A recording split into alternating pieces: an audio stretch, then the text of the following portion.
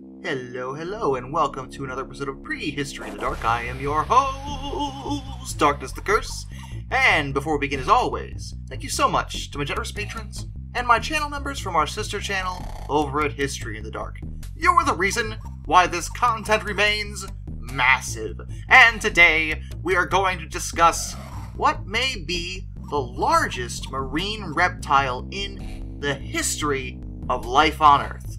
This is the story of the Shastasaurus. It's still a common misconception that marine reptiles are, in fact, dinosaurs. And they're not. At all. Marine reptiles are just that, reptiles that were adapted to live in the water. Dinosaurs are an entirely different category of life form. But because they lived about the same time, people often construe them as being the same thing. It's a similar case to flying reptiles, like Pteranodon. Those aren't dinosaurs either, but people assume they are because they lived at the same time as dinosaurs. In any event, much like there were many large creatures on land in the form of dinosaurs, there were absolutely enormous things in the water. And to be realistic, there are still absolutely enormous things in the water. The blue whale is the largest known creature to ever exist on planet Earth, period, and it's alive today. We live alongside what we know as the largest creature in the history of life on the planet, which is kind of mind-blowing when you think about it. The blue whale is, of course, a whale and a mammal, but marine reptiles were reptiles and lived millions of years ago. The one we're talking about specifically is the Shastasaurus, a genus of very large Ichthyosaurs, which is Greek for fish lizard, which is actually pretty spot on if I'm being frank. These creatures thrived in the Mesozoic era and were the dominant force in the Earth's oceans, right alongside plesiosaurs, which are also marine reptiles but different from ichthyosaurs. Ichthyosaurs look a little like dolphins if they were more lizardy, and tend to have long snouts with razor-sharp teeth for eating fish.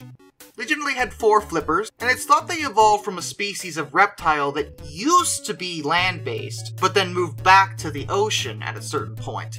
And although they thrived for millions of years, much like the dinosaurs, by the end of the late Cretaceous period, they would all be extinct. And it's believed this was due to a scarcity in their food sources. But long before that happened, in the middle and late Triassic period, there was the Shastasaurus, an ichthyosaur that was a massive piece of work. Shastasaurus pacificus is known from California, and they were huge, possibly measuring up to 7 meters, or 23 feet between its flippers. Another, Shastasaurus sikanniensis, may have grown up to 27 feet long, or 8.3 meters. And there's one more that was even bigger, but this one isn't confirmed to be a Shastasaurus quite yet.